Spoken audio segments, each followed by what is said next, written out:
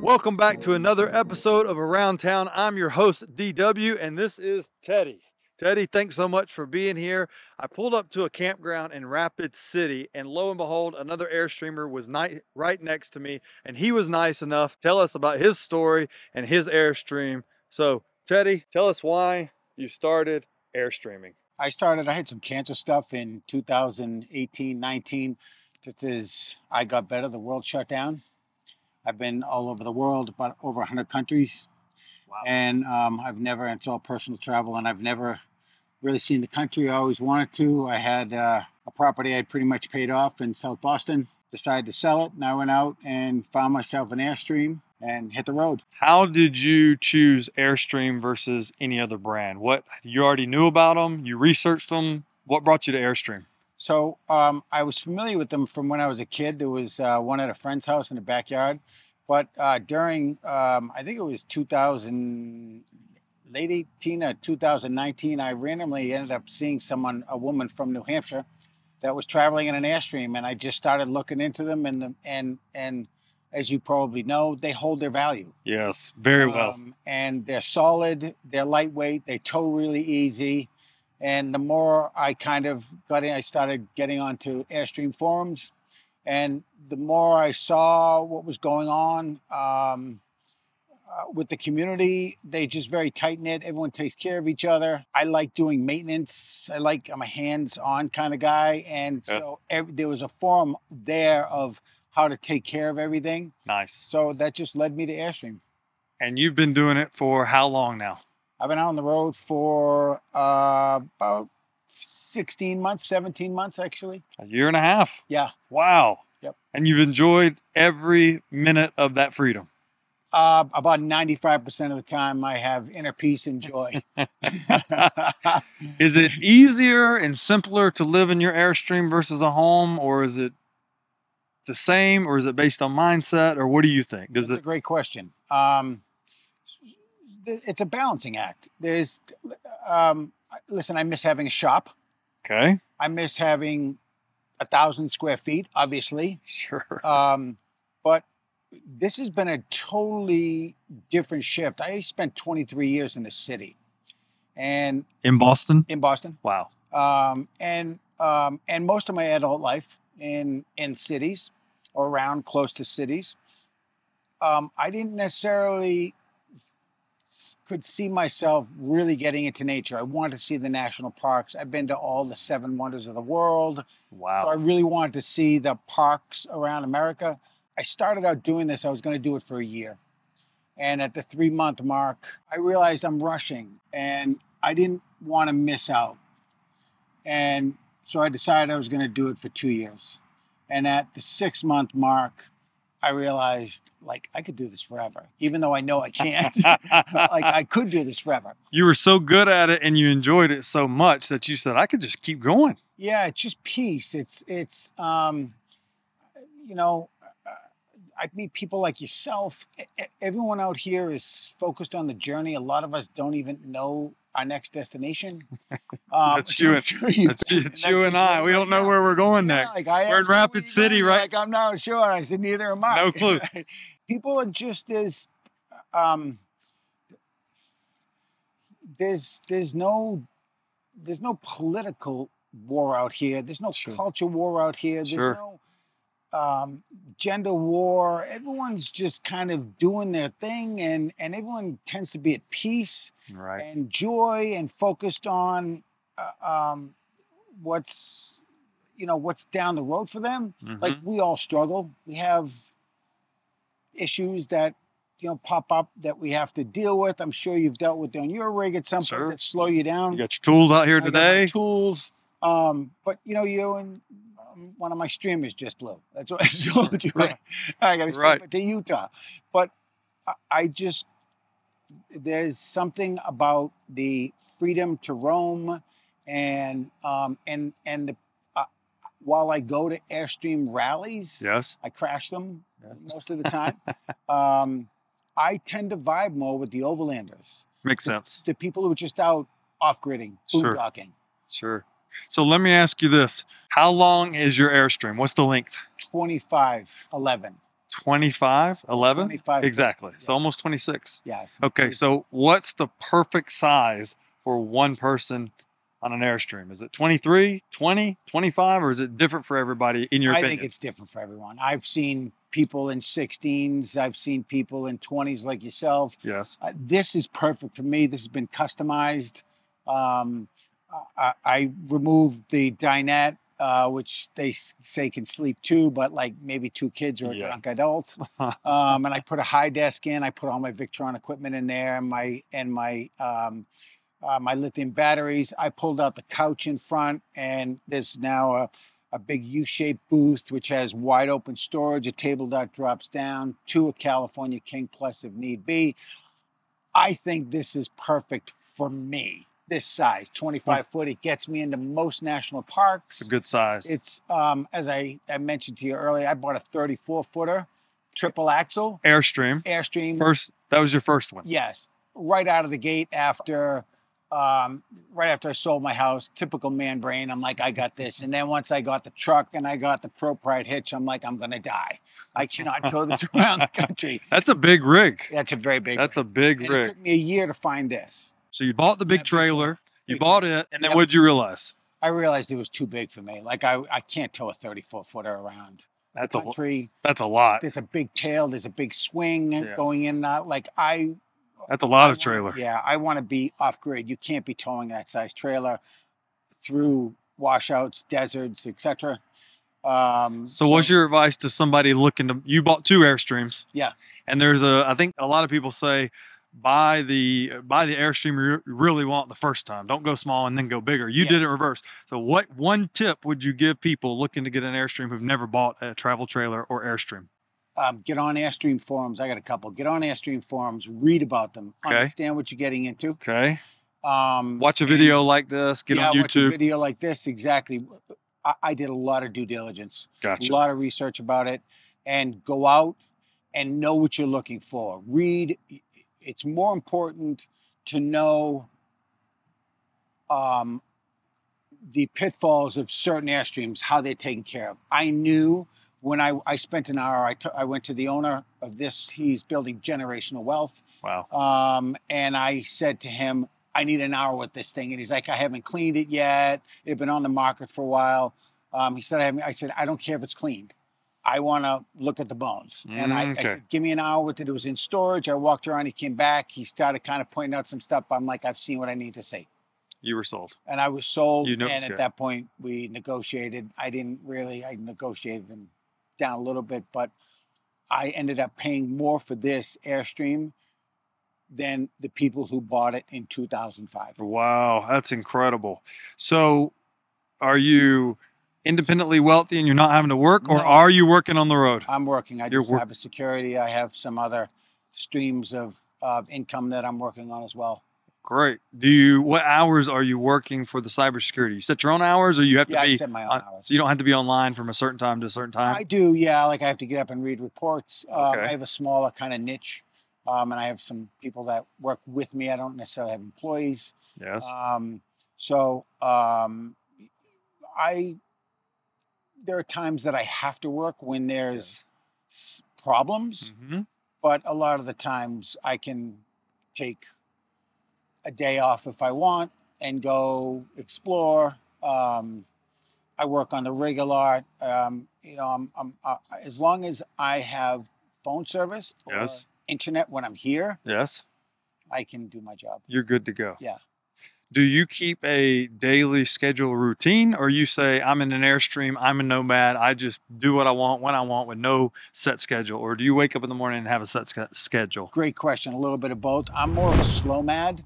Rather than bounce from place to place, I prefer to kind of go and settle down for a week somewhere, maybe 2 weeks. SLOWMAD. I'm going to spell that out on the screen for everybody. I've never heard that. SLOWMAD. There is a girl that calls herself Slow Roamer. So that's interesting. Okay. I know her. I used to follow her. Nice. So explain that to people. What does that mean you do? So SLOWMAD. I'm not bouncing around, and I'm not knocking it, but there are people that spend a day or two, they go to this, and then they go to the next place, and then they go to the next place. and it's almost like a checklist. It's And hard. so I have a routine in the sense that I get up in the morning. You know, I'm a creature of habit. So I get up, I make my bed.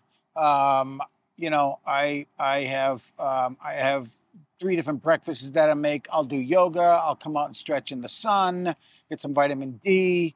And I have a huge master task list of stuff I want to get done on this as well as work. And before I go to bed at night, I have the first 3 things that I want to get accomplished so I come right out of the gate and I'm productive. So you write down before you go to sleep Yeah. 3 things that you for sure want to get done the next day. Yeah, that are Wow. And Okay. depending on, listen, if it doesn't always work out because sometimes stuff comes up, sometimes work comes up. I don't have a strict schedule as far as you know, other than like a morning routine and a nightly routine. I make sure everything is clean before I go to bed. My dishes are done. And so I'm getting up in the morning to an organized, and I can't say 100% of the time, but 99% of the time, I wake up in a clean, kind of organized environment that it's a small space. You know this. Sure. And it can get out of control Quickly. real quick. Quickly. So clean before you go to bed, organize, and then have 3 key tasks you're going to do the next morning. Those 2 linchpins really help your day go smoothly. Yes, very much so. Your Airstream's beautiful. It's 25 feet long. She's dirty. It's still beautiful. I like it. I like everything about it. She's dirty. Have you modified it in any way? I know you've probably done some little things, but have you done any major modifications? Yes. Okay, so, what have you done? Modifications. As I said, I put a high desk in there with all my, with a drawer. Okay. It's only 18 inches deep. By pulling out the dinette, the galleyway is much wider. I can put a yoga mat out. Okay. I crashed the Burning Man camp at the Airstream Burning Man camp. Sure. By the way, I'm not a big druggy guy, but there's like doctors. It was an excellent experience. Nice. Okay. But I had one point, I was napping in the back and there was a couple people in the front because I had the air conditioning going because I had a generator, and I come out and there was 7 people sitting in the booth. Someone else came out. I went out. I woke up. I started making a charcuterie board. A woman came in. She took over the charcuterie board. I started making smoothies. There was 9 of us, and us 2 were operating in the kitchen without any issues. Because of that modification. Yeah. Very nice modification. What's something else you've modified on your Airstream? I have 1,000 kilowatts on the roof. Solar. Wow. I have 600 amp hours. I have of batteries, yep, 600 amp hours of lithium batteries. LiFePO 4. I have the Victron converter inverter charger. I have the Orion, which allows me to do DC to DC from the truck.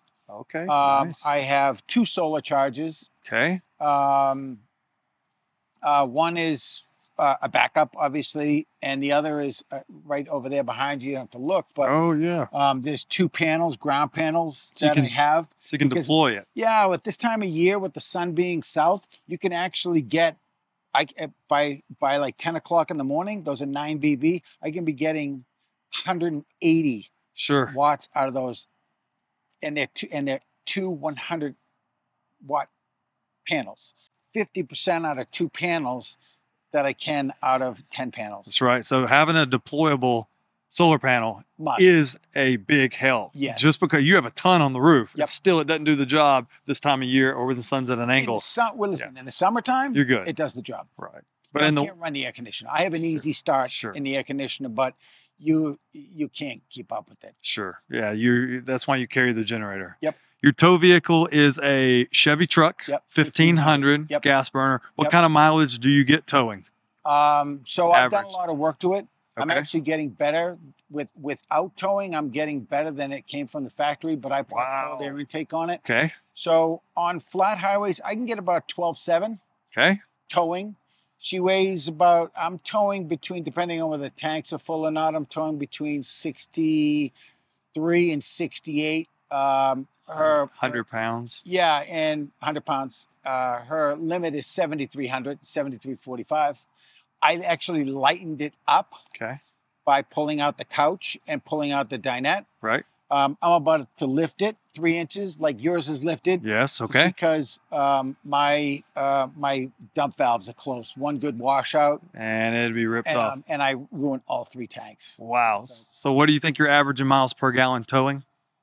I would say, listen, when you're going through Colorado, up and down, up and down, up and down. Sometimes it's high tens, but on flat stretches, I've got as high as 12.7 on a trip of 400 miles. I'm finding most everybody, no matter their tow vehicle or their truck or vehicle that pulls it, everybody's averaging between 8 and 12. Yeah. It doesn't matter if you're in a 2500 F250 or whatever. People are about 8 to 12. So that makes sense. My truck's got 130,000 miles on it. Wow. Okay. But I'm a car guy. I've done everything on it consistently. Transmission fluids. Yes. Rear axle fluid. So I use that Lucas gas treatment. Okay. And I've been using that religiously for 30, 40 years. Okay. What screws up a lot of engines is the ethanol. Yes. And that helps resolve it.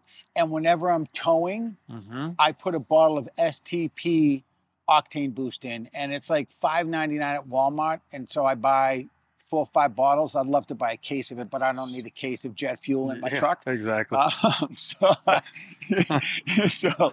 But I dump one of those in as well, and then I'll put like 85 or 87 in.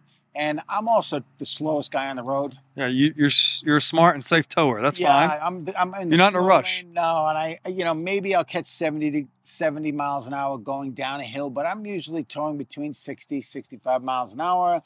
SLOWMAD. Yeah, SLOWMAD. and so I'm not, and a lot of people tow when they're going up hills. When you're towing up hills, you're better off keeping the RPMs higher. The engine will sound loud, but you're better off keeping it between 3,500 and 4,500 RPM. Okay. Because when you're doing that, what's happening is the engine's spinning faster, so you're actually getting watch it, there's a cat behind you, just so it doesn't scare you. It's not a wild animal.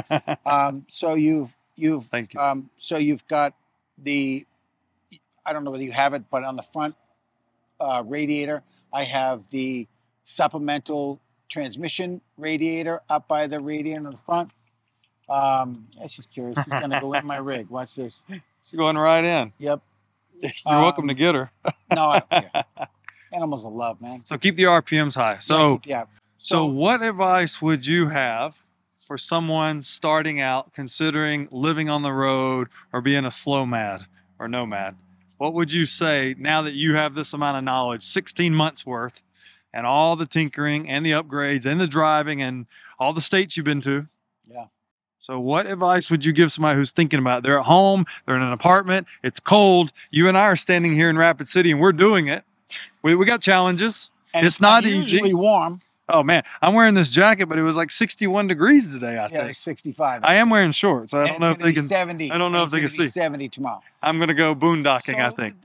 That's a great question, and you just touched on something. I had to come to San Diego from South Dakota for business. Okay.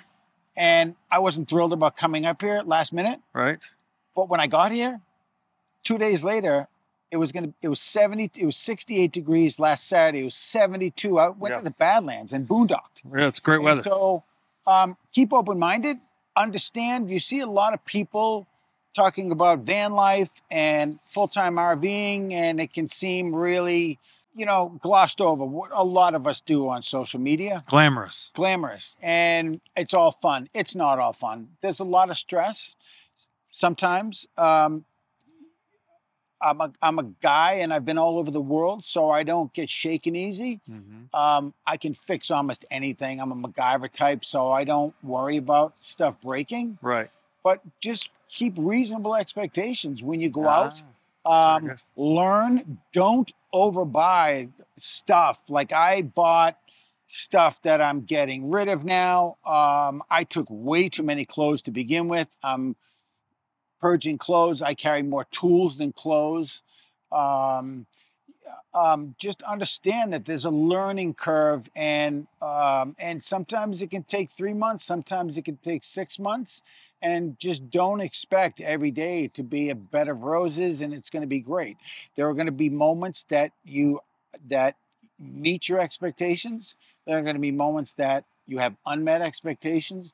And then there's going to be moments like this when I come up here where I was not looking forward to it.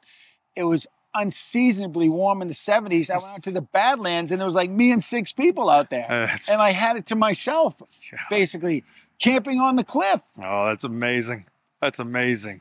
How neat. You never know how things are going to work out. So they're sitting at home, they're considering it, they're nervous, they don't want to give up their home. But if they can work remote, if they have the ability to work remote, or they have the money and they just want to see the country, is it a good time to get out and do it right now? Yes. And why? It is. Yes is the answer. Yes. Okay.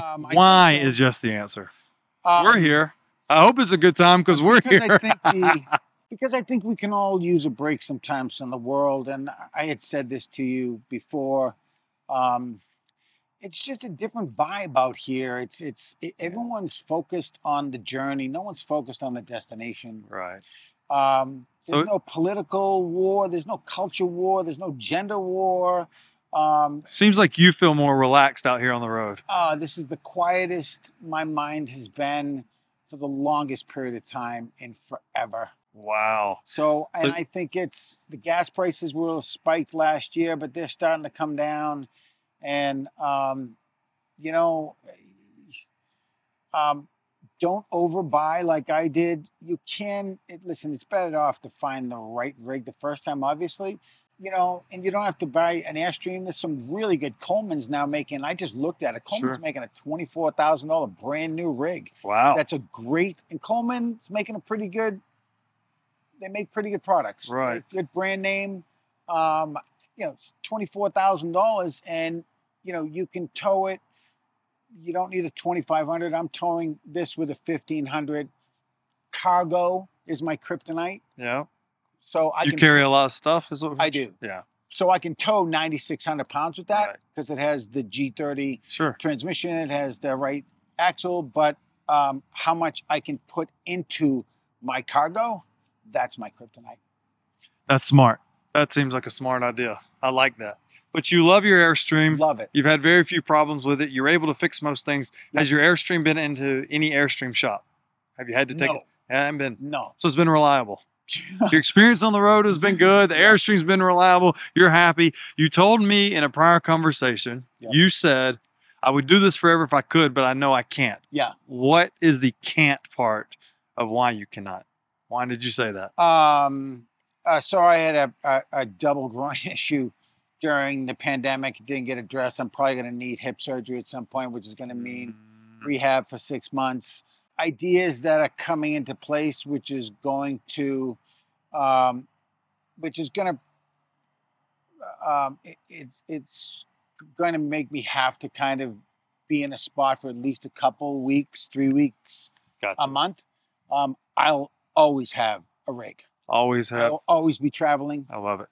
The solar we've talked about is the solar, off-gridding, homestead type stuff. So you got a big future, but you're always going to have the Airstream. Oh yeah. So tell people where they can follow you, your Instagram or anything you got. Feel free to share it with everybody. Your Instagram is Airstream_Allie, ALLIE. Also in search of 73. I don't post a lot. Okay. I had mentioned this earlier. I don't know whether the human race had evolved enough for social media. You know, every couple months, I don't put a lot of my stuff out there. Okay. But I'm not on any other social media. I don't. You're just out traveling, enjoying life. Yeah, I film a lot of the upgrades that I'm doing. I did all my window seals. I just did the weather stripping on the refrigerator. I've filmed doing my solar. Nice. Tons of stuff.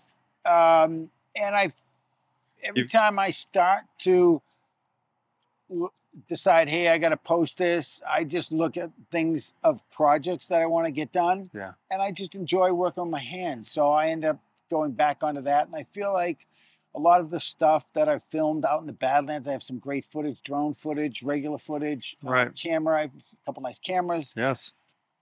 You know, that stuff isn't time sensitive. I can do that 6 months from now, Sure. a year from now. You're just enjoying the adventure. Yeah, so now You're I'm just living. kind of You're in the doing moment, good. you know? You're a heck of a nomad. Yeah. You've got a lot. You've taught me a couple things. I I'm appreciate you taking the time to talk to me because I know you're busy with projects. That's okay. I'm going to see you down the road. I have You a good are. feeling. To everybody watching, thank you so much. I appreciate the time of this awesome nomad. We're going to have more episodes in the future. Follow him on Instagram. And if you're thinking about getting out on the road, definitely do it. Do it. Don't be scared. Get out there. You'll meet nice people. I'm in Rapid City. I rolled into this small, little, tucked away, unique campground, and boom, we met each other for this interview. So, Yeah. so nice. Very nice We've meeting seen you. each other. We've been here 4 or 5 days. We see each other And a couple times. We talk for 5 minutes here, 15 minutes here, and then we just go our own way. Just living our You life watch out on my the road. rig, I watch yours. Just It's a all good. couple nomads. I like it. Yeah. Thank you so much for Yeah, taking the you're time to welcome. do the interview. Appreciate it. Stay tuned. Thank you guys for watching. I hope you learned something. We will see you next time.